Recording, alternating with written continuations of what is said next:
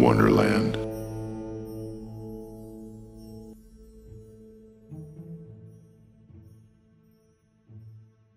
Hey y'all, what's going on? This is Aaron Hilliard from Mushroom Wonderland. And if you're new to the channel, we talk all about wild mushrooms here. I'm a mycologist from the Pacific Northwest. My name is Aaron Hilliard.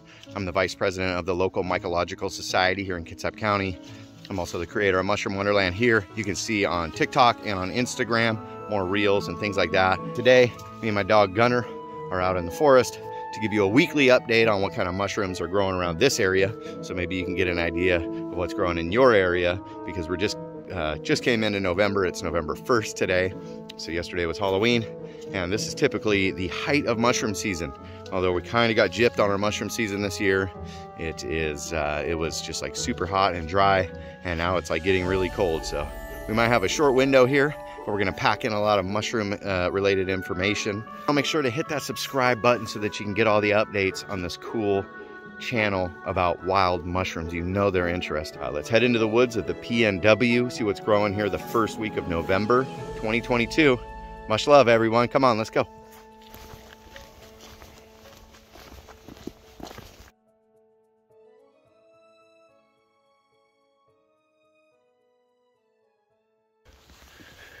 Check out this log laying over here. What we got is an old red alder tree. You can see the stump of it there. Here's the logs laying down. And it's known as Stearium hirsutum, or the false turkey tail. And what happens is this grows on the hardwood, and then another mushroom comes along and parasitizes the Stearium, and it grows this orange jelly fungus, Tremella mesenterica, or witch's butter. So always growing in association with the Stearium is where you're going to find the tremella, and it likes growing on this hardwood. They cultivate this stuff in China, and it's beautiful, and it's also edible, and some people really like it. So Tremella mesenterica, the witch's butter. If you like boogery mushrooms, this is the one for you. Feels just like boogers or something, all these gelatinous folds of orange gooiness. So there's also a conifer one that looks similar. That's known as Dacromyces chrysospermus, that grows around here. But if you find the one that's actually growing with the Stearium in the same log, it's parasitizing the Stearium. This one is the true witch's butter, Tremella mesenterica. So there you go. Yum yum.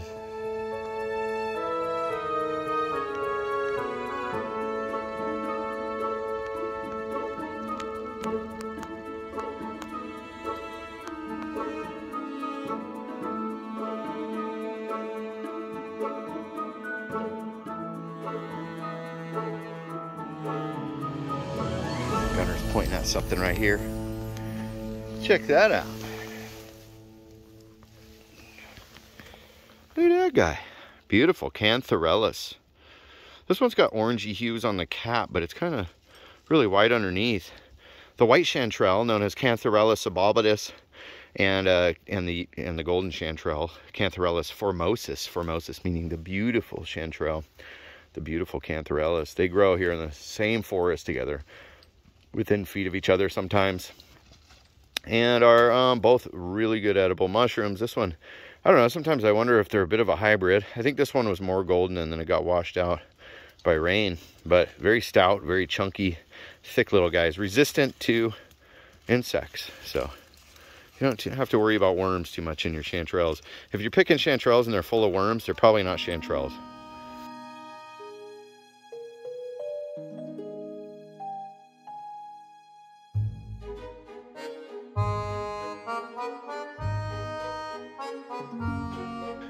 I just came across a super cool mushroom growing down here.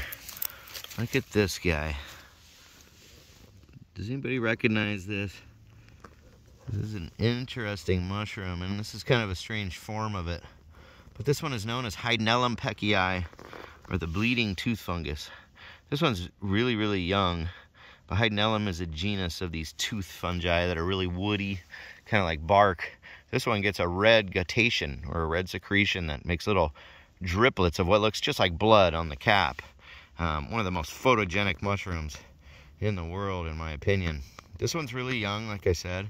And you can see the red. That's a pigmentation that's in the guttation it turns it red, and you can see that. And as it starts to exude driplets in the next few days, this is going to become a bleeding tooth fungus. Beautiful mushroom. So not really edible, but they're used for medicinal purposes. They're being studied anyways for anticoagulant properties, and also treatments in antibacterial medicine and stuff like that. So anyways, the Hydnellum peckii, named after a guy named Charles Peck, an old mycologist. And this is just a young form. Hopefully we'll see some that are a little bit older.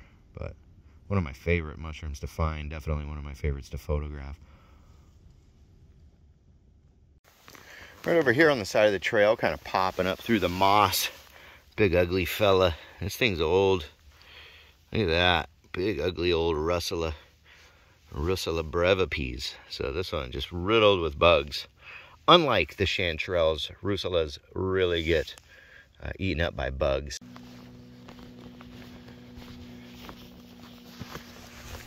If we look right down here, these little white mushrooms, I would bet you that we have a Douglas fir cone. Look at that. Douglas fir cone. And they grow these little tiny white mushrooms.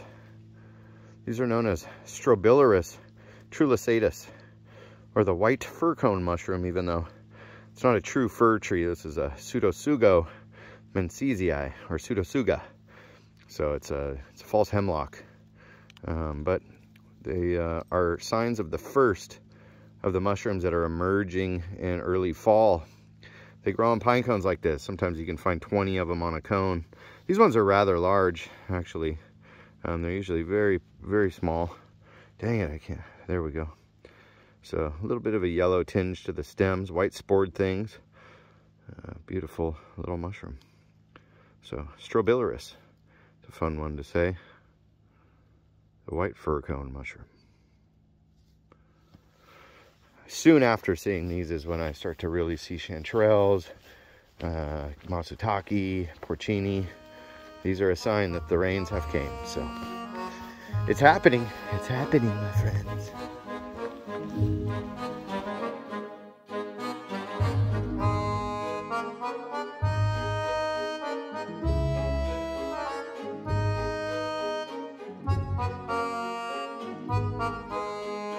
Here's more proof for you. Look at that. Pacific golden chanterelles, Cantharellus formosus. Oh, buttons everywhere popping up. Right on the side of the trail. I mean, right on the side of the trail. So somebody's gonna find a good little chanterelle feast here in a couple of days. So that's cool. And then I saw a little mushroom right back in here. What are you, buddy? Let's have a look at what this little guy is growing all alone. Oh man, long stipe on that. Look at that. It's got this little brownish cap, really kind of this gold color. And it's got these gills that sort of are decurrent. This is called Krugomphus. And so this mushroom is a parasite of a different type of mushroom mycelium, Suillus. So I didn't see any Suillus growing right there, but if I were to come back, you'd probably see some fruiting bodies of Suillus very soon. Growing right on the side of the trail. Look at this. What do we got here? Woo! Another chunky chanterelle on the side of the trail. This one's old. It's been rained on hard. Almost looks like it's got some mold going on. But look at those gills. They're all kind of wavy. That's a little bit uncharacteristic. You might confuse this one for the Turbinellus floccosus, or the scaly vase chanterelle. But this is a true chanterelle. So good to eat. Sometimes the morphological features are a little bit different, but they all fall within a range of normal. So I do see chanterelles that do have these wavy kind of gills like that. And that's fine. They actually taste better. No, I'm just kidding. I don't know about that, but give it a try. This one with this like kind of patches of what look like trichoderma or green mold growing on the top of the cap, probably not gonna want that. Honestly, there's enough mushrooms out right now where you don't need to be eating moldy ones. So that's a chunky boy. A chonky boy. Nice. Oh, look at what we found here. So we're in a Mushroom Wonderland right now. Look at that. Oh, that is the cap of an Amanita. See that? It's a button. You can see that reddish color coming through. That's going to be a beautiful Amanita muscaria. Going right here next to the chanterelles, the Crogomphus, the Hydnellum pecii, all kinds of mushrooms. Oh, the Strobilurus trilisatus. We've got a lot of mushrooms growing on this little sides of this trail, so look close. You know, we got a lot of this salal brush. This is called salal.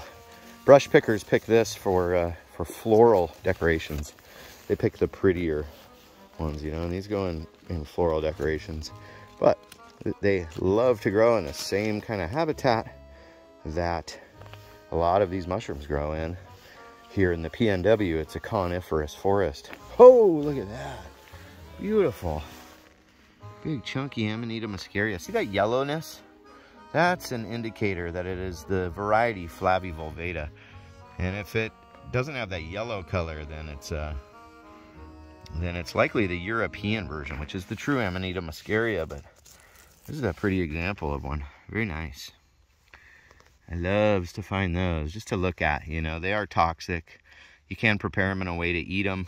They can also be used as a psychotropic, kind of deliriant sort of drug. And some people say they can just fry them up and eat them as they are. I wouldn't test that. You know, the verdict of the ages has been toxic. So, but a beautiful one to look at. The Mario mushroom, Amanita muscaria, variety Flavivulvata.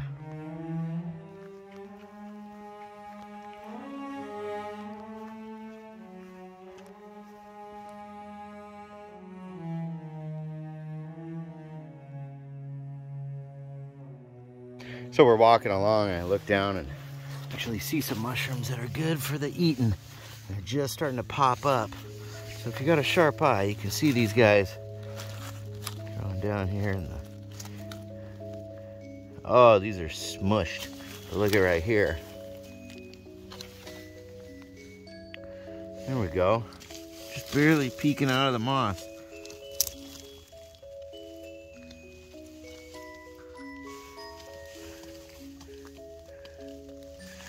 Go. Chanterelle, some of the most popular edible mushrooms. See that? White chanterelles. I'm gonna pluck these out and then I'm gonna cut the stump. Kind of dirty guys, but and then I see a couple more popping up right here. A couple more. So if you want one of these mesh bags or this cool gathering knife, I'll put those links in the description for you. Get them on Amazon. Pretty cheap. And you look like a pro, and you spread spores in the forest. How cool. More of these chanterelles. They're all over the place. Kind of a strange morphology. They're really wet.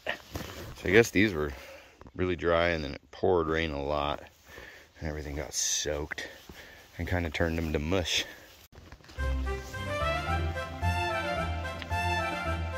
Right down there. Oh, more Hydnellum pecii. Starting to pop up. They're very young. Oh, you can see the teeth on those ones. Beautiful. So they're just about to get that beautiful red guttation. Let's come out in the next couple days and take pictures of these. But how cool. They do look like teeth. These ones really look like teeth. The way they're growing. Very cool.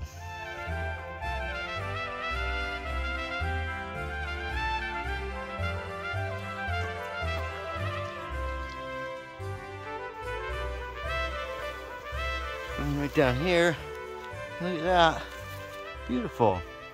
Looks like a little coral. That's what it's known as, coral fungi.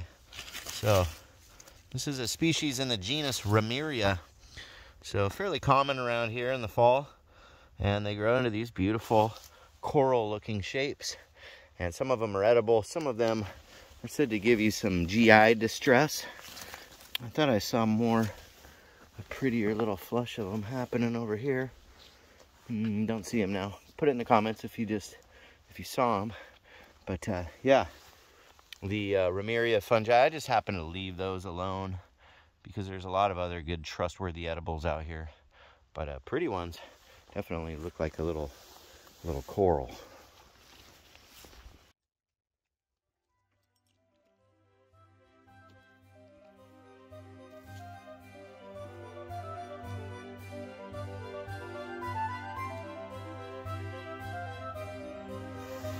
this kind of environment.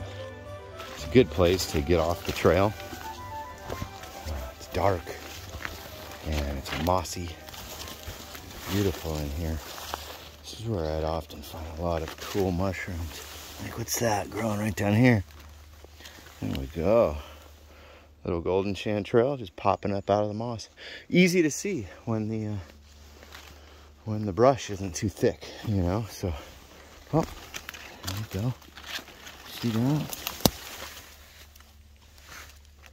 Beautiful little chanterelles. These are really good ones for the dinner basket. I like them that size. So, pretty little chanterelles compared to those big, huge ones that you were seeing a minute ago. These ones are a little more petite. They honestly, they look more appetizing even. So I like them that size. So areas like this, you know, if you don't have rain gear on, probably gonna get your pants wet. But it's worth it when you find little forest flowers like these.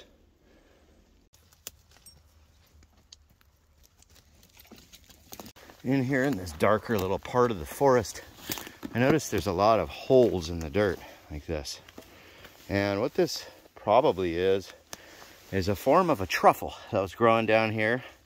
Another hole right there. Very obvious holes where things got dug up by animals out here. These are most probably the Elaphomyces. So the deer truffle, not a really good truffle to eat for humans. In fact, you just don't want to eat them. They're not poisonous, but they're nasty, and then they turn into a big puff of spores. So, but whenever you see all those little holes in the forest floor, it's likely that animals are digging up forms of truffles. And that's not to say that it could probably be a tuber species too growing here among the dug fir. Because the real good truffles, the tubers, they like to grow with Douglas fir. So, cool.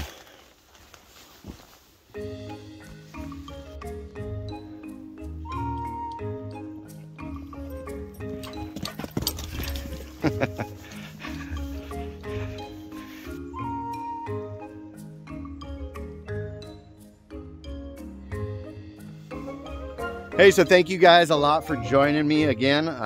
This week I'm going to try to just keep an update video going all throughout the mushroom season of what I'm finding growing here in my neck of the woods in the Kitsap Peninsula, right in the Puget Sound Basin. So if you like these kind of videos, make sure to give it a thumbs up and leave a good comment. And we'll see you on the next episode. Much love, everyone. Peace.